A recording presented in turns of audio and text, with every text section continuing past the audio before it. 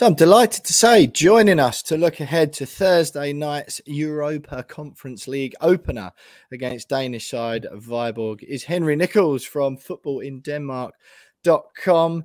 Henry, brilliant to have you joining us on the show. Before I go anywhere else, talk about any football whatsoever, how does an Englishman like you find himself in charge of a Danish football website of all things? We had some different countries and different fans of different teams to get in touch with last season on the Europa League run.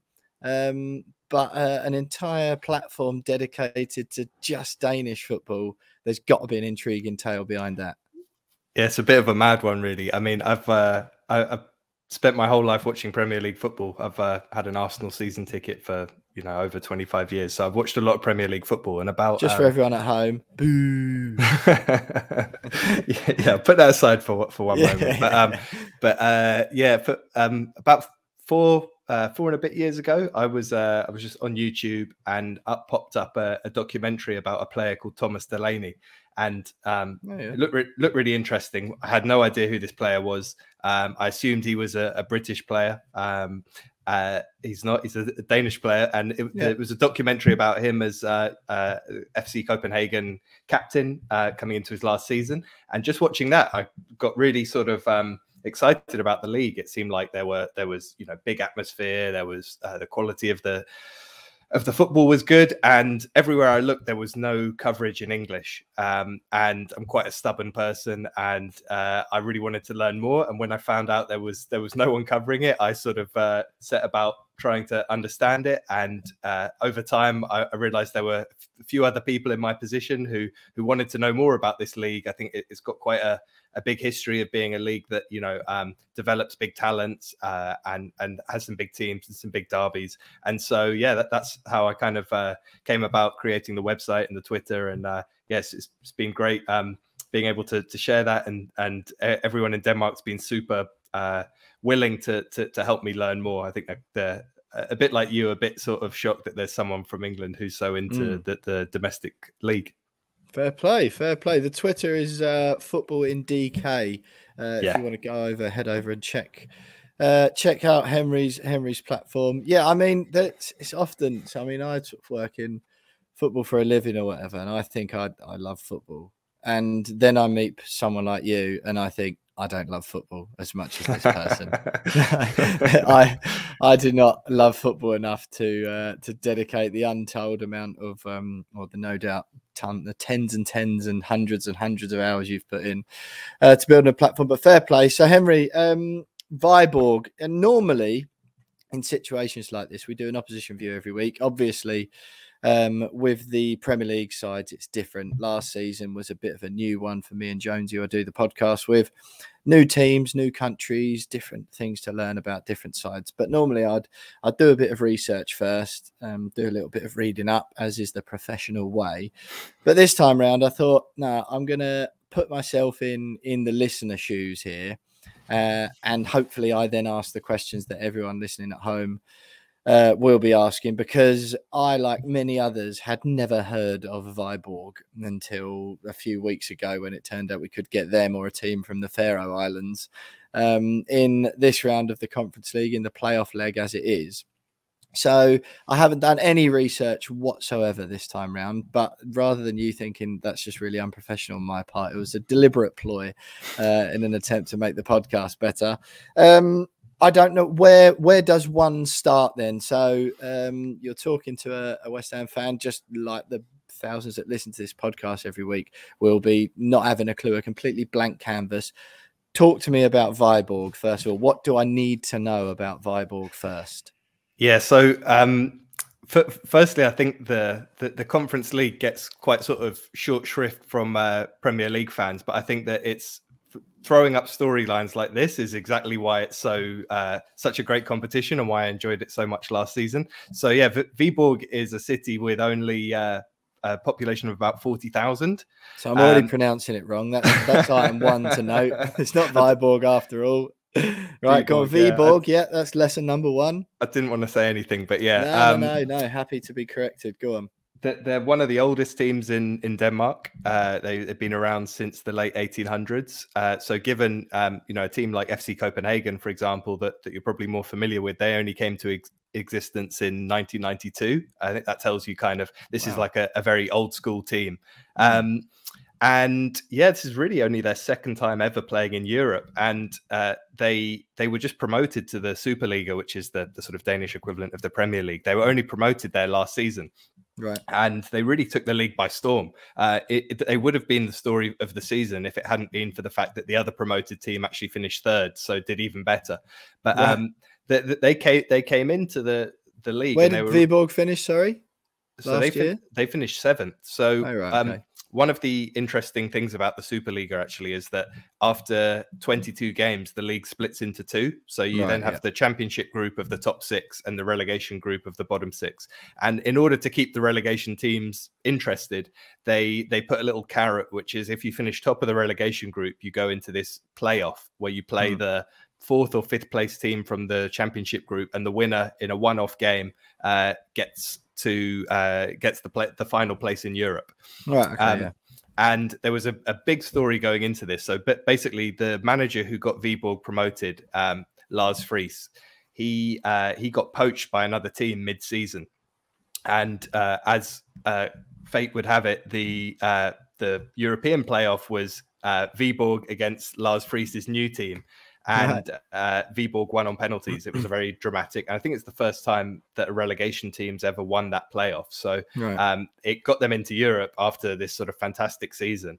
And didn't even finish in the top half. And they didn't finish in the top half. So I mean, so this is a real kind of David versus Goliath clash. You know, I think the bookies have Viborg at about 9% to win on Thursday. So it's going to be a huge upset if they can pull something off. But yeah, the last season they were really a breath of fresh air. They we'll maybe get into talking about some of the individual players. But I think that by the end of it, they were deserving of that place, you know, to win the playoff in the fashion they did, and with, you know, a squad with a value of 8 million euros according to Transfer Market, and just sort of by comparison, West Ham's squad values 362 million. So you just get an idea of the kind of the size of the gap between the two teams.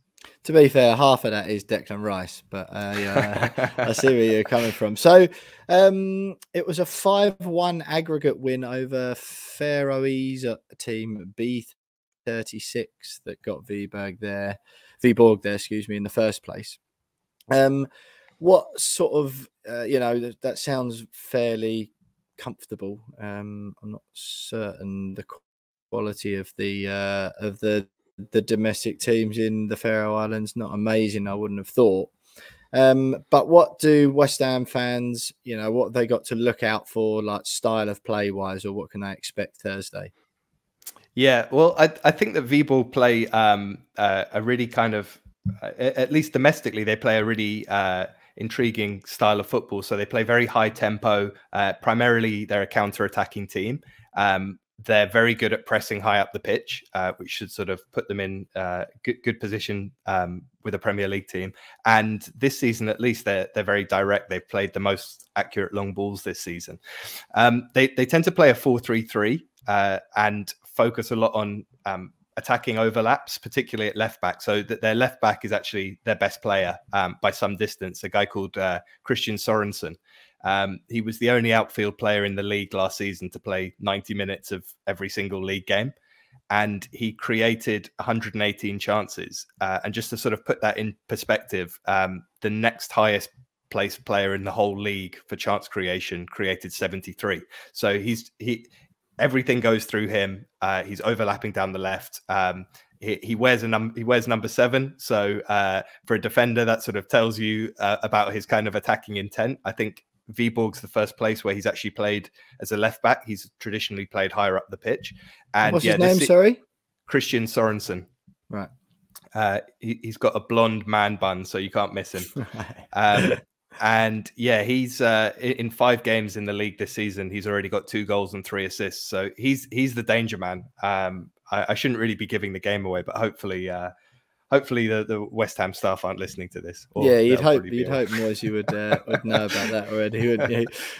Henry, you said earlier on, just off air, that you went over to Denmark. You've actually seen Viborg play recently. So as far as the fans go, the club, obviously West Ham, large fan base, born out of the Docks in East London, a bit of a working class club, widely considered. What as far as Viborg go, you said it was a 40,000 populous town, so not huge, but what the fan base like, what the fans like, and can West Ham fans expect a decent following on Thursday? Yeah, so I haven't been to the city itself, so I can't give you that perspective. But I know that I know that it's traditionally so they farm a lot of mink in Denmark, and I think Viborg that's like their biggest. Like the biggest part of their economy, I think. At least I've been told. In terms of supporters, yeah, they. This is arguably well, apart from the cup final, perhaps this is one of the biggest games in their history. So I know that lots of them are going to be coming over for this. Traditionally, they get an attendance of about 5,000, which is about 50% capacity of their stadium. But as a percentage of the city, that's pretty significant. But I expect that will be full for the return leg. The game that I went to over the weekend was in Nordsjælland, and Viborg brought probably, if I'm estimating, maybe 150 fans or something like that. So not like the size of traveling support that like an FC Copenhagen or a Brøndby would have, but at the same time, I know the fans are really excited about this game, and I know that they'll be traveling over in numbers. Yeah, fair play.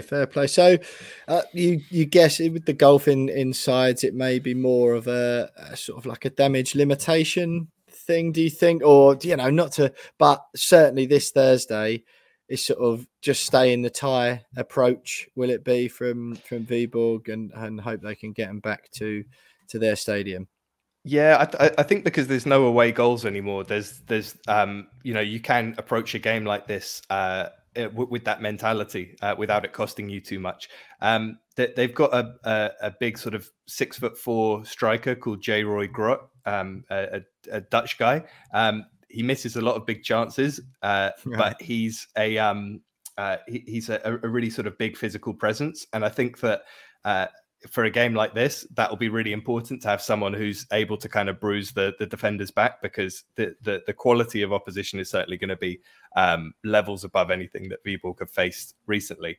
But I expect them to stick to their formation. They stuck quite rigidly to that all the way through last season and this one, and I expect them to use that long ball with a bit more effectiveness and try and get Sorensen into the game. But yeah, I think if they can come through this, it sounds bad, but even just being a goal down, I think could give them something to aim for. And hey, you never know. The season in Denmark starts a bit earlier, so they've had a bit more of a run up to this. They've had obviously the 4 European games already, so that they are coming into this with a bit more tarmac under their team bus, I guess. Yeah. Sure, fair enough. Well, what's obviously we'll hope to have a chat with you again before the return leg. Just numbers wise, then I appreciate you sort of said it's going to be a big one. Is it sort of a 500? Sort of a reasonable expectation for an away showing, given that it is the biggest game or one of the biggest games in their history? This is a complete guess from my perspective, but I'd be thinking even maybe a little more than that. Okay. There's lots of flights over to London. It's a big stadium. Hopefully the rail strikes don't put too many people off. So yeah, it'd be really nice to see a big turnout there. And I'm hoping to get down to the game myself and maybe chat to some fans beforehand and kind of get a real view from them as to what it's like. Yeah. Fair enough. And so just last couple then, how are they doing in the league at the moment? And who's in charge? The manager, you mentioned the one who's gone. Who's the manager at the moment? Yeah, so the new manager is Jakob Friis, so exactly the same surname as the outgoing manager. Is that the Smith of Denmark? Is it? Yeah, I think so. It's not. I don't think they're any relation. Yeah, right. So yeah, and this season they've been really good. I think they've won 3, lost 2, and even the game they lost, they were, you know, it was a pretty even contest. I think they were probably unlucky. They missed a few chances through that striker Grot. And so, yeah, I think they've. I kind of predicted this season they might fall off a little bit with the, you know, the extra European games, and you know, they lost quite a key player over the summer, one of their centre backs. That got poached by the old manager, of course, always the way. But they've been impressive this season. I can't remember precisely where they are. Might be 5th or something. But yeah, lots of the kind of big teams this season have failed to live up to expectations so far, and Viborg have really kind of hit the ground running. Yeah, fair play. Well, look, Henry, we really appreciate you coming on the show, and I thought. I normally have trouble getting a Brighton fan on for the opposition view. They're the hardest Premier League one. So we've got that this weekend. And when I realised I had to source a Brighton fan and someone who's going to know something about Viborg in Denmark, a team that me and I know plenty of other West Ham fans hadn't even heard of until a couple of weeks ago, it was a challenge indeed. So it's brilliant to chat to you. Hopefully we can have a chat after Thursday's game ahead of the return leg. Give a little bit of insight on a bit of a reaction from you and some looking ahead as well. Just quickly then, as we always do, give us a score prediction. Thursday night, Europa League round 1 of the playoff, or the first leg of the playoff round. I am quietly hopeful, but at the same time, I know how big a test this is going to be. So I'm going to say 2-1 West Ham. With the traveling supporters getting something to cheer about. Yeah. That's what you want, really, isn't it? Even as a West Ham fan, I wouldn't begrudge him that. Well, look, Henry, it's absolutely brilliant. Now, Henry Nicholls from footballindenmark.com. You can find, if you want to follow Henry on Twitter, it's at footballindk. Get on over, Henry. Really appreciate your time. Thanks for joining us.